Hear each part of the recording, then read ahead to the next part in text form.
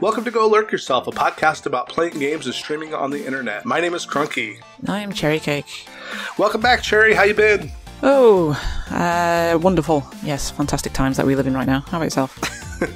Yeah, I think, being kind of cooped up like we've been has its ups and downs. And when we're living our normal lives, you don't think about the downsides of, oh, you mean I could just stay home and play video games all day? Exactly, yes, yeah. Please. Yeah, but the problem with that is that when it becomes the norm, it becomes boring. Yeah, it becomes boring, and there's something that because we've, at least in my life, I've always had a 9-to-5 job and been busy and always have more projects and things I want to do than I have time for. Yeah. That when I finally get stuck at home, I don't know how to handle the long-term effects of it. So my sleep schedule has been completely hosed. Yes, recently found out about that. Even last night, I went to bed at 8 p.m., woke up at 2, watched a couple episodes of Star Trek, and then went back to sleep and slept until 8.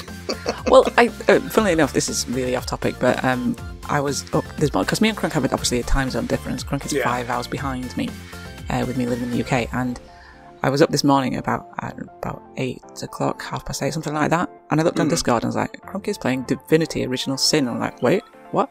I forgot I did play that last night. I bought it when it was new, and I was like, this isn't for me. And then last night I'm like, ooh, that looks really good, I'm gonna give that another try. I played it for 20 minutes, nah, this is not for me. It's got that mouse driven thing, where you click on the ground to move. Yes, yeah. But because you interact with stuff with click as well, they put in this is what I assume. I didn't talk to anybody that developed the game or anything, but they put in this thing where you have to click on the ground and hold it for maybe half a second to a second, and it's just no, go, I want to go. And to be fair, I didn't look through all the game. It's got a lot of polish, and I think for people who love that genre or love the idea of playing a slow-paced, story-rich Dungeons and Dragons game, the character creator alone is very impressive. So it's not any knock against the game. It just wasn't kind of what I was looking for when I downloaded it, and so I refunded it. I think actually now you're talking about games, we'll get into the podcast in a sec, but just to catch up, because me and Crunk haven't done one of these in a while. I was on Steam a couple of days ago, and I've had a game called Wreckfest on my wish list for a long time. And it was basically if you remember, very, very long time ago, there was a game similar to it for the PlayStation 1, which was called Destruction Derby. Okay. So it's along the same lines of that, and it was on offer, so it was 8-9 quid from 35 quid, so I was like, oh, that's a bit of a bargain. I ended up playing it today, and I don't like it. Isn't it funny how I remember when I bought that game, it was, I think I bought it on a sale maybe a year ago or maybe a little less, but it was Bunny Ball who was playing it, and he was like, it's actually pretty fun, and it to hear him talk about it, there's levels where you race on tractors, all kinds of stuff. Yeah. I'm like, that's cool, but I wanted it to be Burnout. Remember Burnout 3, was it, on the PS2? Yes. One of my absolute all-time favorite games as well, Burnout. Yeah, it used that mode where it was like a puzzle game where you had to cause as much destruction as possible. Oh, I've just forgotten what it was called, but yeah, I know which one. It was Smash or something. Yeah, and why has nobody redone that? That was such an amazing mode. Yeah, there was talks of there is something from the developers that did Burnout series, but they split off and ended up creating a similar game to it, but I don't think it ever really took off. Yeah, I remember seeing was it a GoFundMe or something like that for it? Possibly, yeah. There was something to do with the developer house and just disbanding or something like that, and they never got around to redoing it. But yeah, I would absolutely kill for another Burnout game like that. Burnout Paradise never really hit the spot. It did. Same as me. When I bought it sight unseen, I'm like, oh, a new Burnout, great. Yeah. And I got it, and I'm like, it tried to be open worldy. Yeah. And I'm like, well, who wants this in their Burnout game? Yeah. I know what you mean. And it was more focused on the racing than the actual crashes and stuff, I thought. Yeah. It was, the open world part to it, I understand why they did it, but it was a weird way that they did it, because when you were driving around the streets, you would come across a race that you could participate in, press a button and you go into the race. Well, you didn't have to do it, but I kind of like the original setup where you just did the missions one at a time and just chose which one you wanted to do. Yeah, I mean, what's wrong with that? Yeah. Oh, was it called Crash? I think you're right. I think it was called Crash. Yeah, but again, like, did they have that in Burnout in Paradise? Not that I ever saw. In fact, I think that's why I stopped, chasing after it. Yeah. Do you want to feel old? Go on. Burnout Paradise is getting a remaster. For the Switch? For the Switch and all consoles, apparently. Oh, wow. It's just sometimes I think these remasters are either to make a port for the Switch or to, if we're going to spend money on anything for it, like making a Switch version, we're going to put it on all updated consoles, PS4, Xbox One, and we'll dump that port on the Switch, on the PC as well. Yeah. I don't know. It's great for people. It was a popular game. I know lots of people loved that game. It just wasn't, sort of like Divinity. It wasn't what I was looking for at the time. Yeah, exactly. Yeah. I've been before we get too far ahead of ourselves, let's go ahead and talk about what games we've been playing. And this might go a little longer than normal because we're doing some catch up, hence the title of the episode. Yeah. And there's been a couple of big releases that we didn't talk about, and we want to talk about them. So, would you like to start with the biggest one? Oh, if you really want me to, I can talk absolute forever about this, and so in depth as well. I absolutely love this game. I'll pull you back from the edge if you start looking into the abyss. I'll start like putting pins up in my wall and making string connections to things that have absolutely no meaning whatsoever. This is Final Fantasy VII Remake. So this was out back in April. Was it the 10th of April, the beginning of April, I think? Right around a month ago, so we'll just say, I don't think it's not like we're reporting on news that's coming up, so it's fine to this is old news by now. Yeah, if you've I don't know how spoilery you're gonna get, but if you guys want to miss any story beats with Final Fantasy VII Remake, we waited a month to talk about it so we could put spoilers in here. But this is your warning. I'll put show notes when you looked in the show notes on your app to see when you can skip to after the episode. Or right now, you can pause it and skip to here if you want to miss all the Final Fantasy stuff. Just take it like an hour from now. An hour. I don't think it'll be that long, but I'll put show notes in there for you. Yeah. So consider this your spoiler warning. Go check that out. And also consider that this is like a remake of a game that is 23 years old, something ridiculously old as well. So if you haven't ever played or know the story of what happens in Final Fantasy VII, just go and play it. Well, I think this is a rare case because they don't really hold true to the original story, right? Yeah, this has been a big talking point in the remake, and I can talk about that if you want. If you you go ahead at your own pace. You haven't played this, have you? You've seen this, but you haven't played it. I've watched a good chunk of it, but no, I've not played it at all. I'm really gonna. I'll be the audience's proxy who hasn't played it and just poke you with questions. Okay, well, it's probably a good enough starting point as any of it anyway. But basically, at the end of the remake, they have completely changed what will potentially happen in the future. It's a whole new kind of thing that we don't really know what's going to happen next, and everything that leads up to that point, it's such a roundabout way of simply saying that the developers and just the people that have not rewritten this but made this remake have decided to go in a different direction from what we understand. We don't actually know until the next part is going to be released, and we don't know when that is. But basically, in the original version, what happens is at the end of this part is that the group get together at the end of the highway where they escape from the Shinra Tower, and they go out into the open world, and then begins the full open world exploration. In the remake, they've now decided that they've introduced this mechanic and these things which are called whispers, which I guess you could just describe them as cloaks that fly around. They're like ghosts. I don't really know. And it was revealed that these are what Red 13 describes them as arbiters of fate. And they're trying to kind of convey that these things interfere, which you do see throughout the game in the remake, that if something kind of veers off course, they intervene and set the path right. But at the end of this... And the path being like what's supposed to happen. Yes, yeah. The original story was what's supposed to happen, what we were expecting, but that threw everyone for a loop. And it happens at the end. You also meet Sephiroth as well. You don't. In the original story, you don't meet him till way later. Yeah. No, you never. You do encounter him, but you don't encounter him directly. You don't have any kind of fights or battles with him. Cloud has flashbacks or like hallucinations and stuff, and you do see him. But you don't interact. You don't fight him like no. It seems to me, and this is just the layman talk here, because I haven't played the original all the way through yet. I'm just about out of Midgar in my playthrough now of the original on Switch.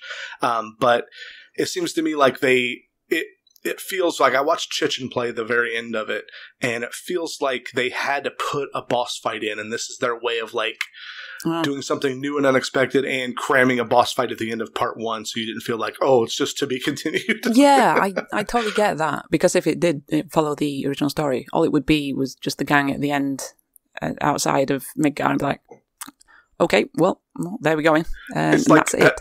You've never seen the Lord of the Rings, have you? The movies? No, I haven't. No.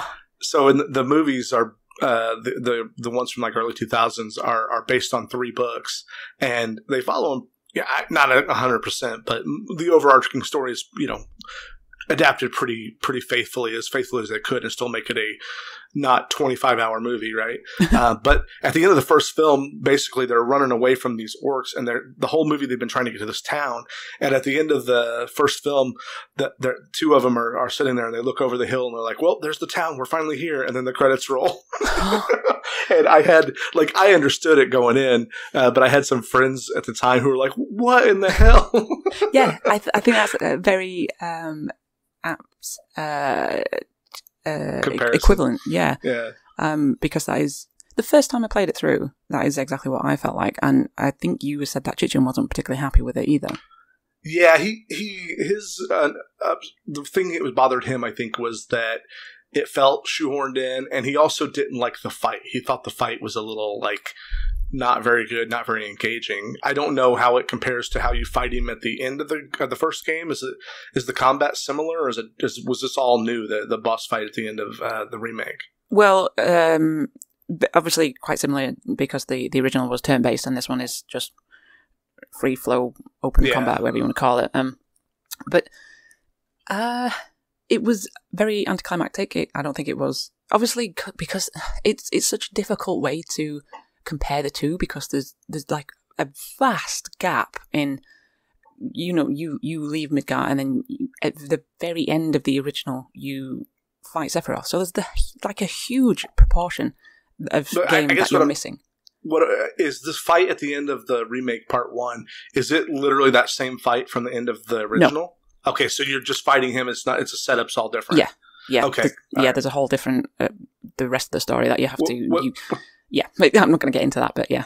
With these whispers, I'm thinking like time travel and stuff, but it's more than that, right? It's more like they're there to correct things that are going awry with the faded timeline. I guess as like a sci-fi nerd, I love the idea of them like using your expectation of a remake in the narrative, but I can't really say that it's done well, because I haven't played it, and I know you're a huge fan of the series. And you enjoyed playing it, but you also had your reservations. I did, yeah. Well, I was going to say, like, the first time I played it through and I finished it, again, probably the same as Chichen, I was like, what is going on?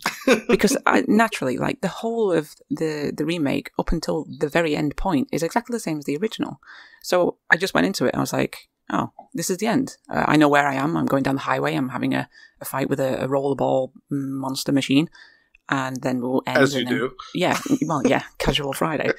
And then go out into the world. So for this to be thrown at me completely out of the blue, it was a bit jarring. But after like reflecting on it, and I nearly finished my second playthrough of it because there was some stuff that I missed.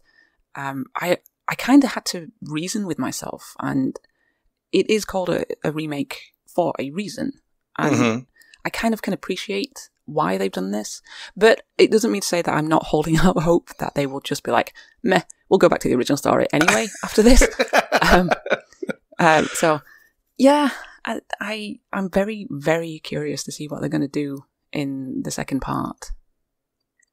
Yeah, it's very interesting because I think some of the feedback that I've read is that the next one is going to be much more faithful to the story. Like there was an article about it I read on Reddit or somewhere. Yeah, and I'm like, okay, that's either them going, people weren't crazy about this, let's change what we're doing, or maybe they never, because of what I understand is to be the more open nature of the second half. Yeah, they couldn't mess with it as much. However, this also could just be them setting up your expectation again. Yeah, exactly. Yeah, Square Enix way. Because I'm such a huge fan of this, I do or had done a lot of reading, and I think I was talking to you about it. The guy that is it Nomura? Tetsuya Nomura? I don't remember his name for sure, but that sounds right. The name escapes me. I apologize if I got that wrong. But basically, the guy that was in charge of this remake and the story of the remake was also in charge of Kingdom Hearts. And if you've ever played a Kingdom Hearts game, you know how messed up they are. Their timelines are just all over the place.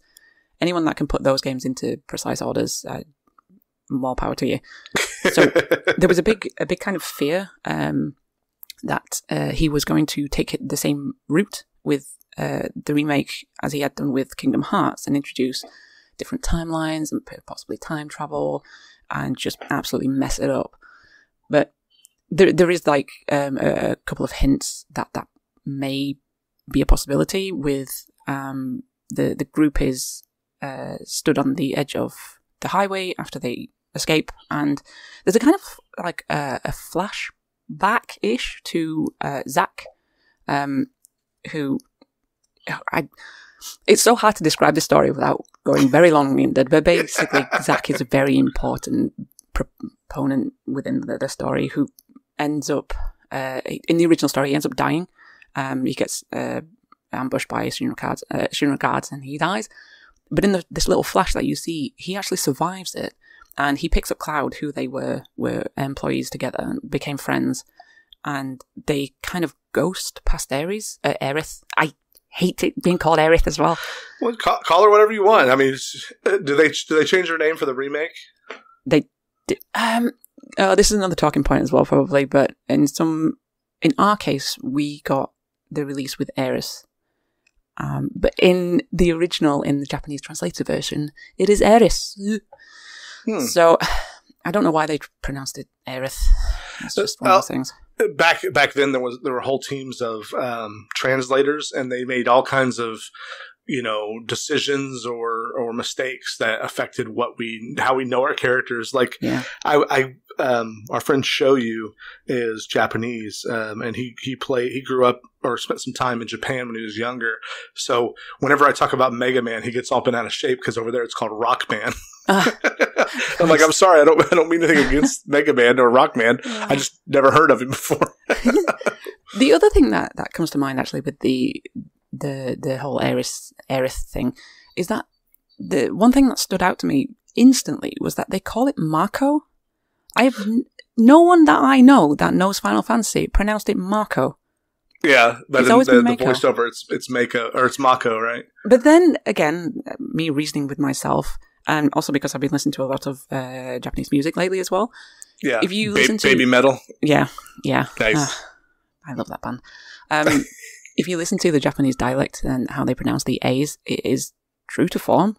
Like the A's are pronounced as R, so I guess Mako would kind of make sense. But isn't it funny how you get used to calling something and your brain just like, no, don't let it.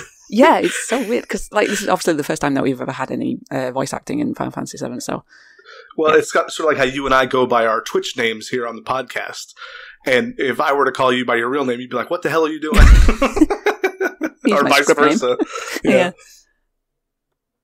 But so, as an objective fan of the original, are you overall happy with the remake, despite some of the things that you've had a problem with, or have you come around after your initial uncomfortableness with how much they changed?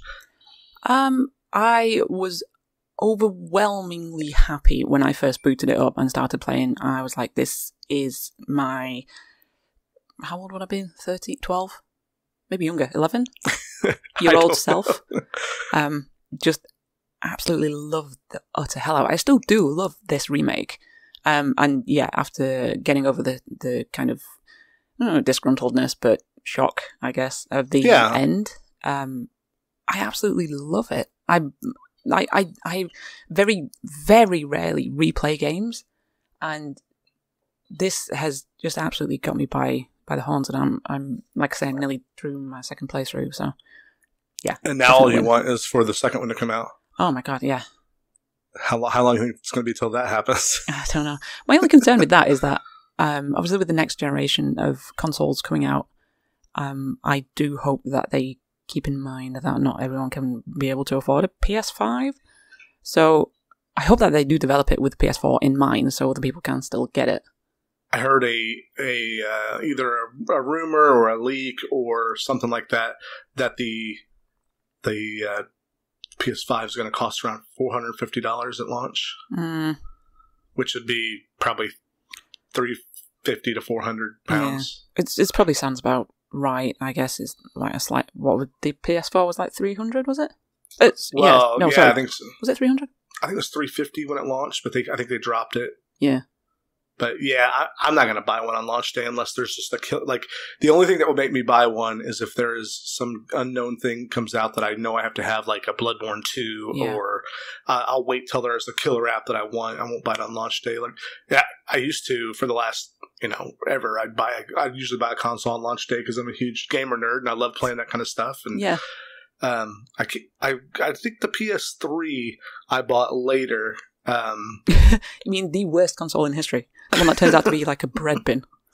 Yeah, it's there were some good games on it, don't get me wrong, but it was funny because here's how old I am. Do you remember the big projection TVs that sat on the floor and they were like 5 foot wide by 3 feet deep? Did you guys ever have one of those growing up? I didn't, no. Okay, so I don't know. I'm sure you guys had them there, but probably. They had these, like what we call a giant, like 55-inch widescreen TV. They had them before widescreens or plasma was the first TV that came out here. But I had one, and I had it for a few years. And then when I was going to get a flat screen, like one that you hung on the wall, I sold this one on like Craigslist here. And the guy showed up, and he's like, would you be? I don't even remember how much I was selling it for. He goes, "Would you be interested in taking a PS3 as partial trade?"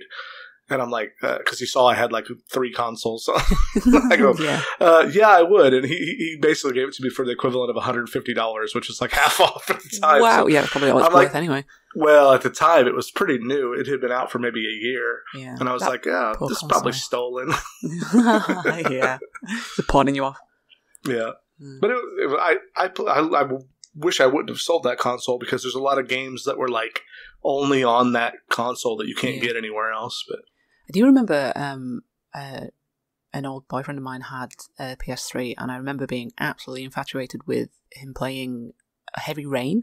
Yeah. And at the time, like I'd never seen anything that sort of genre of game before. So, yeah. Did you ever play it? No, I never played it, no. It is available for PC, but it's on the Epic Store. I'll pass. It probably doesn't hold up too well anyway. And plus, I would throughout the game, I'd just be shouting, crud, what's the kid's name? Jason! That's it. Yeah. That's where I stopped playing that game. Yeah. So whenever that game came out, I had like a young daughter at the time. She maybe wasn't even 2 years old. And if you've never played it, the game opens up with this guy like going through his normal day, and then he's a dad of 2 kids. And he loses one of his kids in the crowd, and he gets hit by a car or something like that. Gets killed. He's got the balloon, and you start following the wrong balloon, and all of a sudden he's dead. Dee and I were watching it, and she was like, yeah, I think I'm done watching it. Oh. I don't know what it is, but after you have a kid, like sometimes it's harder to watch stuff involving children. Yeah. It reminds me, I may have even told this story on the podcast before, so apologize if I have, but when right after our daughter was born, my wife Dee and I went, when we finally, like the first time we went out, like on a babyless date, Dee had a hard time letting anybody watch our kid. So we took her over to my sister-in-law's house, who watched her for a couple hours. We went to dinner and to a movie, and we watched Pan's Labyrinth. Have you ever seen that movie? Oh, my God, yes. There's like a monster in the middle of it that like eats a baby. Yeah. And he's like, I don't want to watch the rest of this. And I was like, we paid like $20 to see this movie. We're watching it to the credits. To be fair, it's quite a good film. It's just a bit freaky. Oh, it is. It's just like the absolute, like if you have a stay-at-home mom who's like having a real hard time letting go of their kid outside of, it's the worst movie to watch for that person. But it's a great film. Yeah. So, anything else on Final Fantasy Remake that we need to talk about? I mean, I know you could go for another hour and a half, but I really could. But no, I think if you haven't played the original, even if you have played the original, definitely go and just give it a try.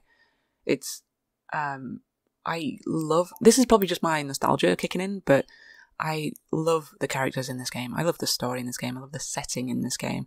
Everything about this is just like my dream come true. Also, I will give props to whoever cast the voice actors in this, because they have absolutely nailed the voices in what I would imagine them sounding like, which is just a feat in itself.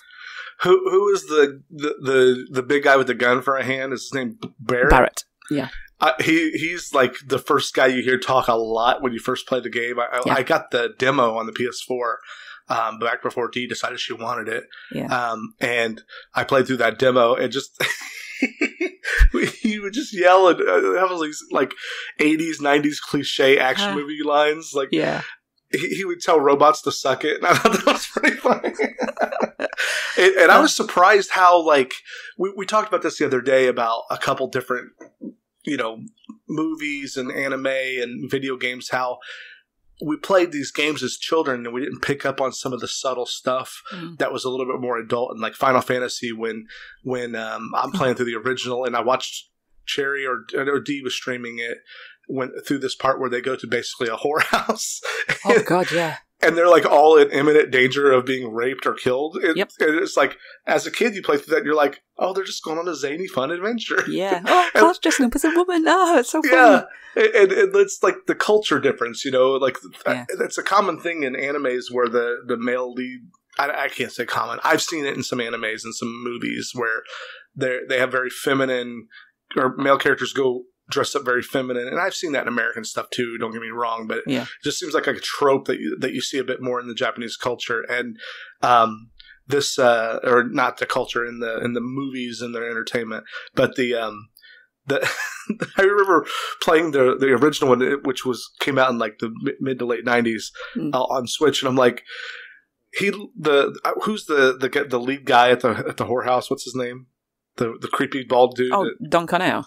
Yeah, he basically picks one of three of these applicants and like just chucks the version I played through. He just chucks Tifa to his lackeys. She's all yours, boys. Yep. I'm like, oh, Jesus, this is dark. Yeah, yeah.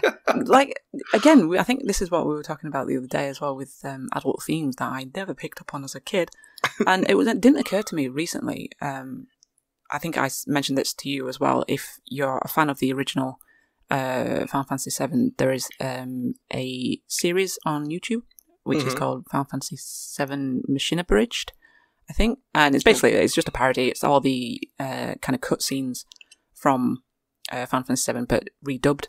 So like it's got a lot of comedy in it and stuff. And there was one scene in particular which is in the remake as well, where you go to Professor Hojo's lab, which is in the Shinra Tower. Yeah, and he's captured Aerith, and you meet Red 13 there. That's where I am in the original right now. Yes, yeah. Or just past that, I should say. Yeah. It didn't register with me up until I watched Machine Abridged that he was planning to breed those two together. Yeah, the dog and the woman. The dog is like some like alien from another dimension or something. Yeah. And Aerith is I guess also, like I get the idea she's an ancient one or some kind of like otherworldly creature, but that takes a human form. She's a descendant of what they call the ancients, which is also called the Cetras. So she's not completely like, she's not a full-blooded ancient, but she's like half. So I think that's the reasoning behind Hojo's wanting to breed the two. So you take two halves to make a whole. Yeah, so I'm not far enough in the story where I know what's going on, but they're like starting to drop those breadcrumbs about how she's an ancient from maybe another world or another dimension. I don't know yet. No, they're from the same planet. They're just the original. It's like Adam and Eve. Oh, okay, gotcha. Yeah. It does actually explain to you, Crunk, in the remake. It gives you a nice bit of history lesson about it, and tells you that the Cetra were the original people that were on this Earth, in inverted commas. They were the ones that were able to harness I think it was the live stream or Mako, sorry. Mako. And they were the ones that actually created materia. Oh, okay. So who is Red 13? Is it ever said where he's from? Is he an ancient creature that's also always been here, or is he from somewhere else? That one, you'll have to wait until you play the rest of the original, because it's not divulged in the remake. Very little is said about Red 13 in this one. Because you're not through, it's more fleshed out in the second half, I guess. Yeah. My memory of Cosmo Canyon and where he's from is very hazy because it's quite further on in the game. All right. I can hear the fans right now that know all this information going, what the hell? You guys don't even know this game? You call yourself fans? Well, I'm sure we're going to approach the Final Fantasy again when it comes out, the next part comes out. But yeah, the game that I finished up here lately was longtime listeners probably heard me talk about Xenoblade Chronicles 2 that came out on the Switch close to launch, maybe a month or so into launch of Switch. I played a good 120 hours of it back then, and I stopped streaming it because it was putting off viewership because it's slow or JRPG and not a lot of people know about it or care about it. Yeah. And I also got tired of getting called a misogynist pig because all the characters in it are, speaking of Japanese culture, all the characters in it are like hypersexualized. Like the girls all are like tall, skinny with big boobs and all this stuff and half naked. And so I finally, with the Xenoblade 1 Definitive Edition, or basically the remaster, coming out at the end of this month, I'm like, you know what? I know a little bit about the end of the story. Like one night on YouTube, I just watched all the cutscenes, and then I thought, you know what? I can get back into this. I can finish it. And I think I put another 30 to 40 hours into it and finished the story. And I'm not going to say anything spoilery because if you're listening to this and you like JRPGs and you've never played Xenoblade Chronicles and you have a Switch, that's a lot of ands, but keep an eye out for it. It's published by Nintendo, so it's not going to ever come down in price. You should go ahead and buy it on day one. Wow. Seriously, Xenoblade Chronicles 2 right now is still $60 in the shop, and it came out 2 years ago. But the Definitive Edition is going to come out, and I won't say it's the best game I've ever played or the best story I've ever seen, because I like my opinion on those things change too often. Like I always used to say Ocarina of Time is one of the best gameplay experiences I've had of all time, but sort of like Final Fantasy VII, it's hard to recommend a game that old now because there are a lot of things to put you off with visuals and the controls and everything. You know, that those games came out back when the 3D era really began, and they were still figuring out how to like make things look good and play well, and that are you kind of take for granted now that camera moves with the right stick. Well, those consoles didn't have a right stick, so you know the camera didn't even move. Exactly. Well, in Final Fantasy, it didn't. In Zelda, you push the Z button underneath the left trigger to zero the camera in behind Link, and then you use the C buttons to look around, sort of like Mario. And it was great at the time, but you know, they've refined it a lot. But I finished that game, and man, does it do a really good job of tying in its story to Xenoblade 1. Like you play Xenoblade 2 all the way through to like the last 10 hours before you realize how it ties in, and it does some super amazing stuff that I don't want to spoil, but you definitely should play Xenoblade Chronicles 1 first if you are planning on playing them both. You don't have to. Like, you could play Xeno 2 and never know anything other than the story will not have the extra connection that you would get if you played 1 first, but you don't need it to enjoy it and have a satisfying ending. Yeah.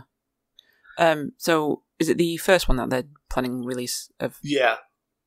End of this month? Yeah, the 29th. And it's way less pervy and over-sexualized.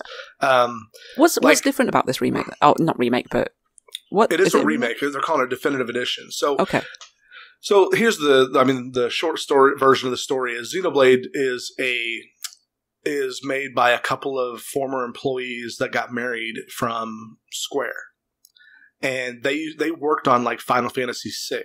They were the wife, I think, wrote the stories and did some of the artwork, and the husband also was involved in both those. And they went off to form their own company called Monolith Soft maybe 15 years ago. And they put out, back before they left though, they made these games called Xenogears and Xenosaga for the PS1. And I think one of them was on the PS2. Don't quote me on that, but I've never played those. And then they put out for the Switch, they got an exclusive deal with Nintendo because Nintendo was like, said, hey, why don't you become like the term second party developer, where they go in like with a publishing deal with Nintendo.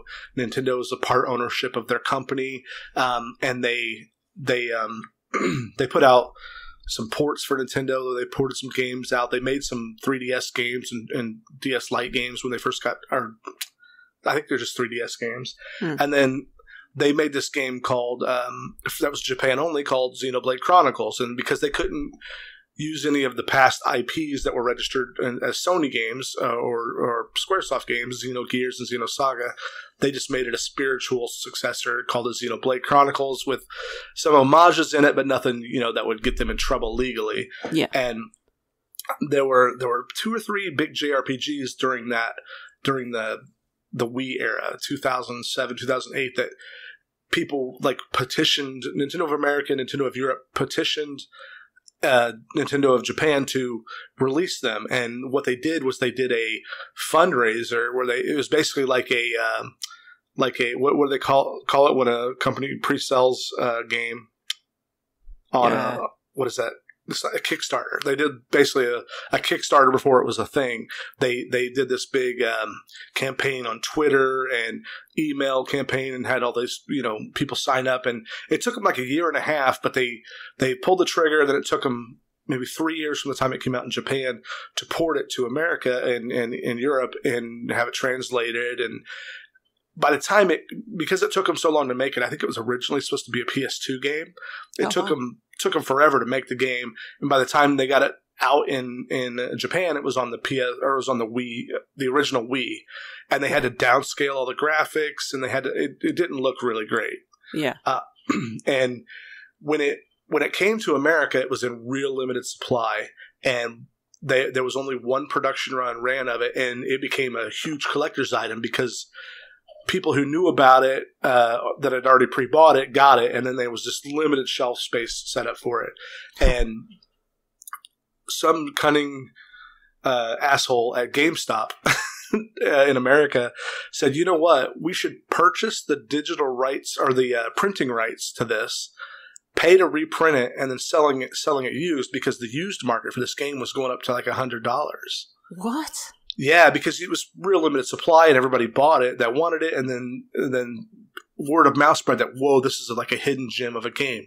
And so everyone bought all the copies up, and there was no pressing deal to print any more of them. So GameStop bought the rights to print it, and then instead of selling it new for $60 in their store, like everyone assumed that what they would do, they bought it, printed them, and just didn't shrink wrap them, stuck a used sticker on them for $100 and put it on their shelves. Oh, God. Which, is an asshole move to make anti-consumer, but if they could legally do it, it's smart of them as a company to try to pull that off. But did it work? So, yeah, people bought it. Well, here's what happened. I heard about this story on like a podcast or maybe on IGN on YouTube. I don't even remember how I heard about it, but it was like gaming news at the time when it got figured out that what they had done, because shitting on GameStop in America is a huge way to get clicks for your gaming news, right? So, yeah. So, what happened was, I was at not a GameStop, but like a local resale shop that's down the street from where I work, and they had one sitting there for I think $40. And I was like, you know what? I'm going to see what this is all about, because this is probably 5 years ago. Probably this game came out in America 10 years ago, and it had been started being made maybe even a decade before that. So when I got the game home, the first thing you notice is, geez, this game looks like it's 20 years old. I mean, it looks like a PS1, PS2 era game with like jaggies and really bad, like low polygon characters. And I played it, and my first impressions were, I feel like I'm playing a PS2 game, but I was in the, sometimes you got to be in the right mood for a particular genre, slow JRPG. And I don't want to say any spoilers because I really hope people check it out when it comes out on Switch. But basically, in the first 30 minutes, there's a major, there's a call to action. It's basically about these two giant. There's a human being giant called Titan and a machine one called the Mechonis is the machine and the Bionis is the living creature, and they're locked in this like battle in the clouds. And that's all you see. There's like an opening shot of these guys fighting, and they both suffer like fatal wounds, and they freeze that way, and they're frozen in time with like a sword stuck through one and like a hammer in the shoulder of another. And what happens in the story is there are these like creatures that are like the size of an ant to these titans that are living on them, and so they live on the world of the machine and the Bionis, which is the living life form. Yeah. And what the race of looks like humans called the Homs grow on the Bionis, and the Mechons grow up on the Mechonis. So there's the machines decided that the humans are a threat, and they go raiding and like blowing up their towns. And you play as Shulk, who is in Street Fighter, or not Street Fighter, but Smash Brothers. Most people know Shulk from there because they've never played played Xenoblade. But so he's a scavenger and a salvager, and he's grabbing. You open the game playing as him, and he's like taking parts back. And while he's back at home, you learn about the sword that was the only sword that can destroy the Mechon, but it hurts the person holding it, and basically during that opening scene where you're meeting everybody and learning about the world, you're attacked by the Bionis, and some major event happens. I'm not going to say who, but somebody really important to the story gets murdered. And that was the inciting incident. Like, it really hooked me quickly, and the story is really good. It's got its own charms that if you just saw a video of it, there's a character called a Napon, who's like a little furry like ball that can fight. There are a race of organisms on there, and they talk like with this really like childlike dialogue or dialect. Yeah. So if you're not bought into the story, you'd be like, what the fuck are these guys? And if you go watch any reviews, it's like the one con everybody lists. But I love them. I love the Napon. I think they're awesome.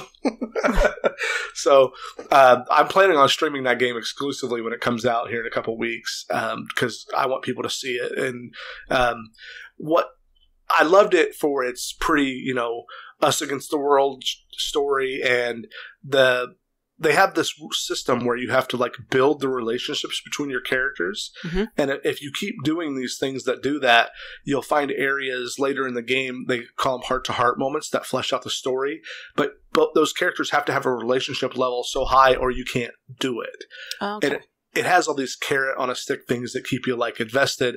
And Xenoblade 2 goes even a step further, but like all the systems, the weapon crafting, or not crafting, but the weapon building arts that you learn, sort of like if you've ever played an MMO, you have a level 1 version of a spell. If you level it up high enough, you can get the level 10 version of it. It's a little more damage. All that, the character, the story, it's all tied together in a way that I've never seen done as well as this, as in Xenoblade Chronicles 1 and 2. And it makes the world feel more alive. It makes the characters feel more special. And it's a game that's not afraid to just straight up kill people off. So, like, you get really attached to a character, and then all of a sudden they're like, oh, they're dead. Oh, now they're back. Now they're back, but they're not the same. And now they're gone. And now they're the enemy. And then it unfolds, and it culminates in a science fiction type ending that blew my mind. Yeah. Like, I'm going to say something that's not really a spoiler, but when you get to the end, Shulk meets himself, and Shulk is the final boss. Okay.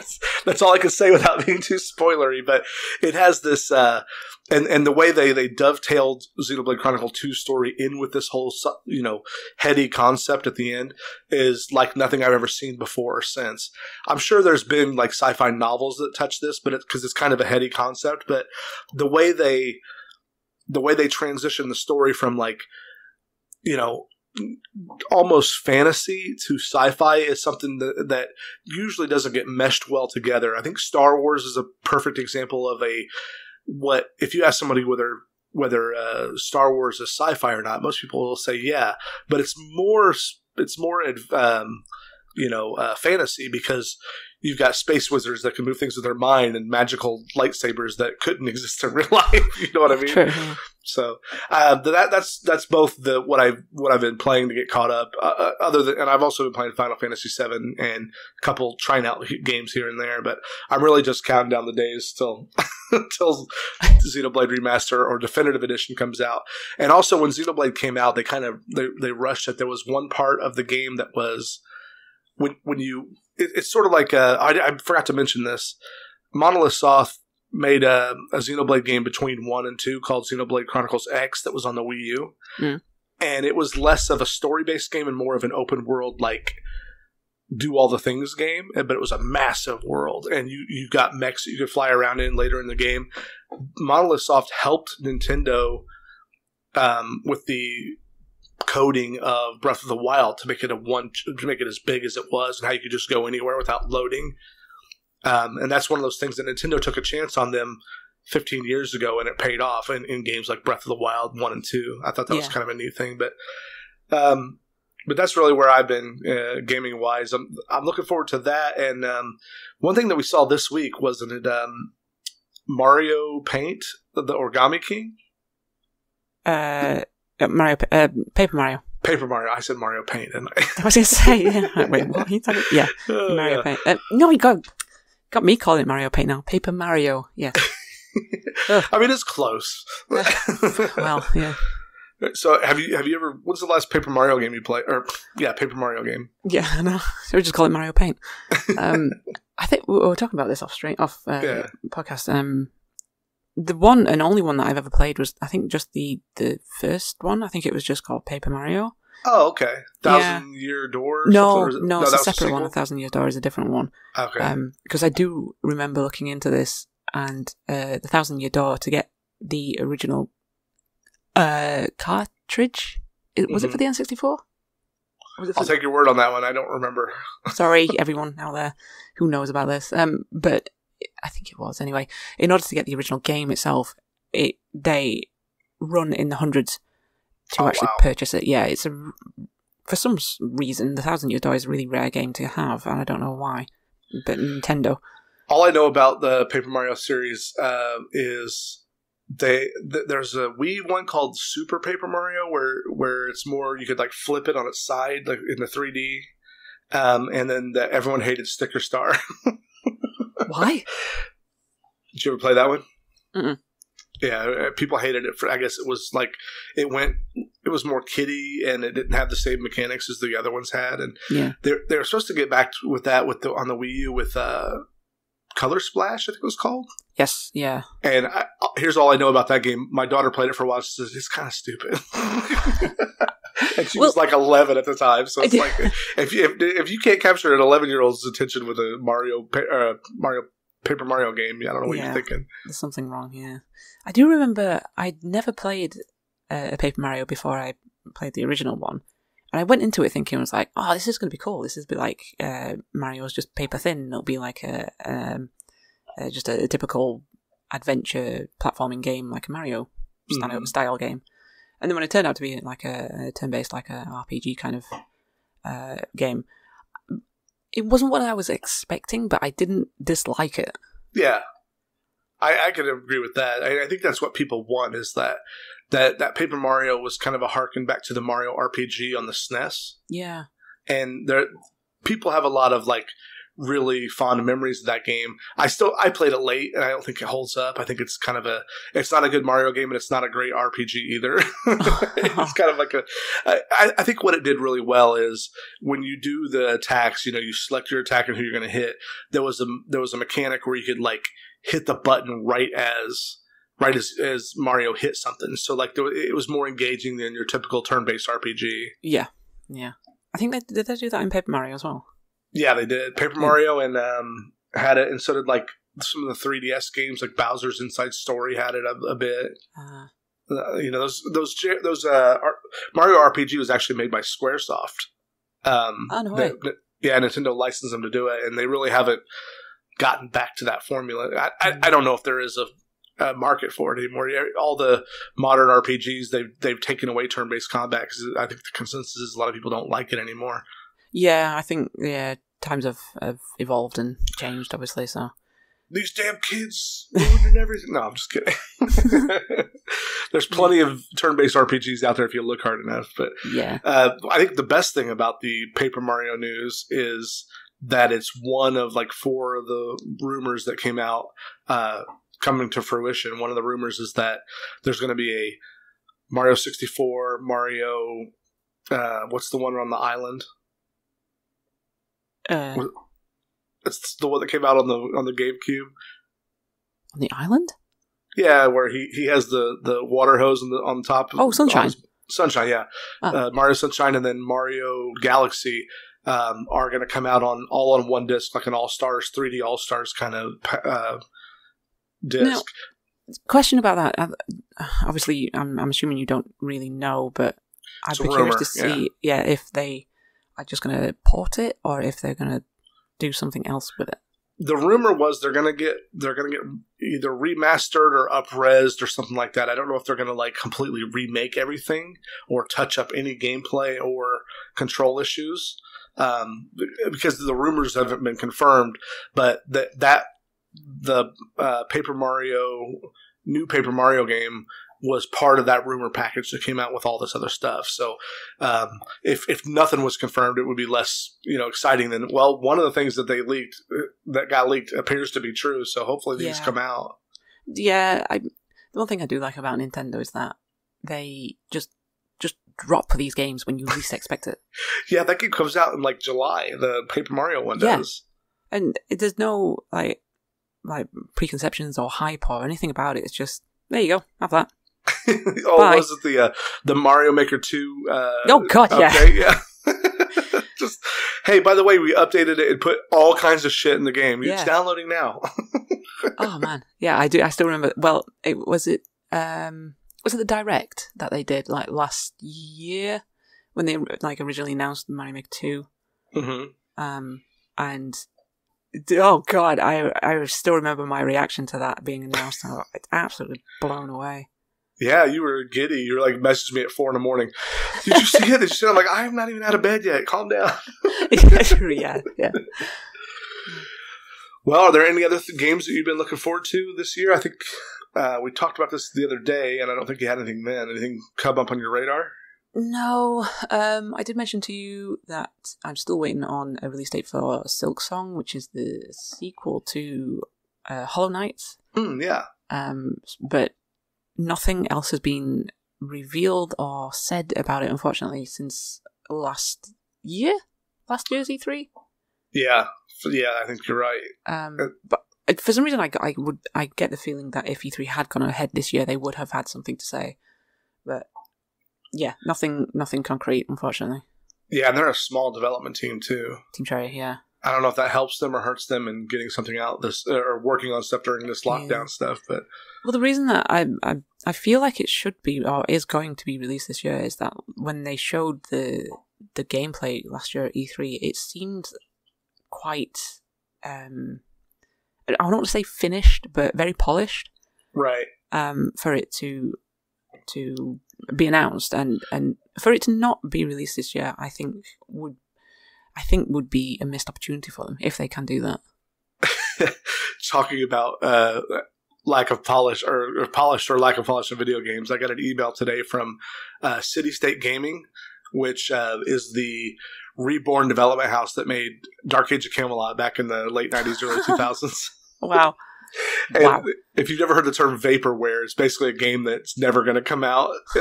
But they keep putting out these publications and these YouTube updates every week, and it's been like, I think I this is a thing I will rarely admit to, but I bought this on Kickstarter. I Kickstartered it for $60 because of all the fun I had with the original way back. And I thought if they modernize that and make it a new game, I'll give it a try for $60. I'll try that out. And that was like 4 years ago I paid for that.